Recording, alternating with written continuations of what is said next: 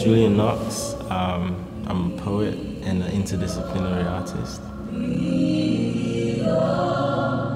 The work that's being exhibited is called Black Corporeal.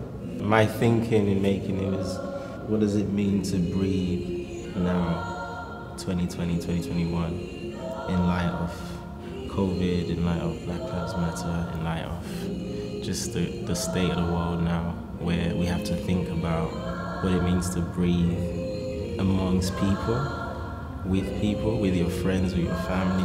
We have to rethink all of these things. In short, that's what the work is about.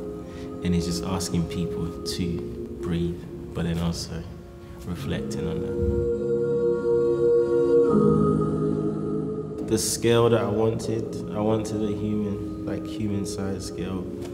Yeah, with the impact, just the closeness and like them feeling real. And yeah, the screens offer that.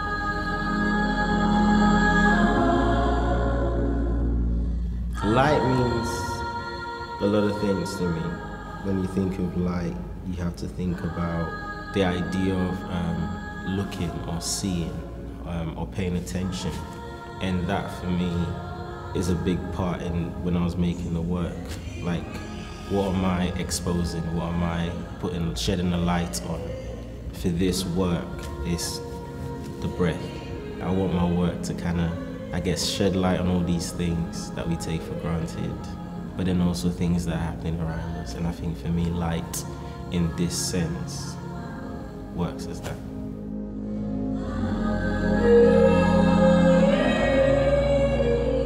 I think for me, being a black artist making work in 2021, being alive, making work, I think for me, I want my work to call people to pay attention to the people around them, to communities around them.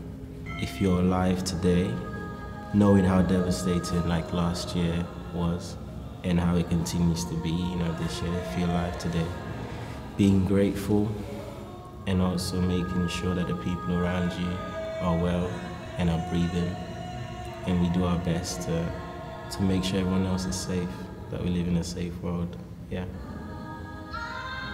that part.